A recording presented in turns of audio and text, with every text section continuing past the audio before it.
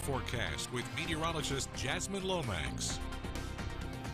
Happy Wednesday morning. We are off to a little bit of a cloudy start, but unlike yesterday, we're starting off nice and dry with comfortable conditions. Temperatures currently sit at 66 with winds out of the north-northeast at around 8 miles per hour.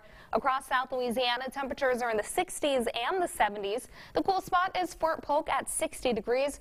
New Orleans, one of the warmer spots, currently at 70 degrees. 67 in Gonzales and Thibodaux at this hour. Notice on the satellite and radar, really not much happening in our area. That system that brought us those storms and rain yesterday is now south in the Gulf, well out of our area, but it did leave us with these dry conditions. It also left us with low dew point temperatures. We're generally seeing these numbers in the 50s and the low 60s. For us, this means that it feels nice and comfortable, and we'll keep those comfortable conditions as we head into the afternoon. Temperatures are rising into the upper 70s for most locations. Some spots could get very close to that 80-degree mark, but it is still going to be below average across the board.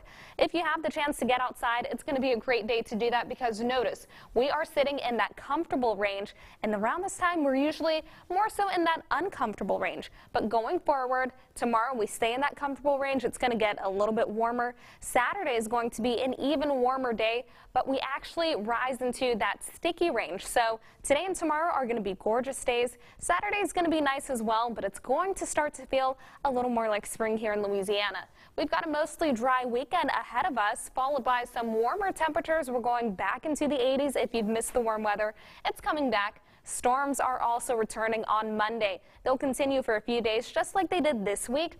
But as far as rainfall totals, at this time, it looks like they're going to be low. On the future track, not much to see as we head into the afternoon. Clouds start to clear, and we've got high pressure moving in. As it continues to draw closer and closer to our area, those clouds will clear, and by the time you head out the door tomorrow morning, we're talking plenty of sunshine. Rain chances stay at 0 as we head into the weekend, and then that number rises to 20 on Sunday. We could see an evening shower, but the best chances for rain will be on Monday, Tuesday, and again on Wednesday. Just have your umbrellas ready for those days. Today we're rising to about 78, and it looks like it's going to be another very gorgeous day.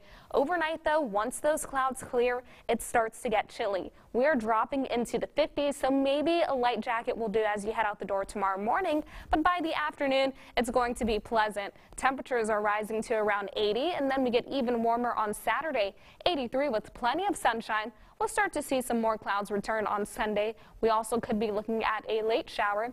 By Monday, temperatures will be around 83. That's going to be the next chance for scattered storms, with rain chances continuing on Tuesday and Wednesday. Highs will be in the mid-80s. Now let's get a check of the roads.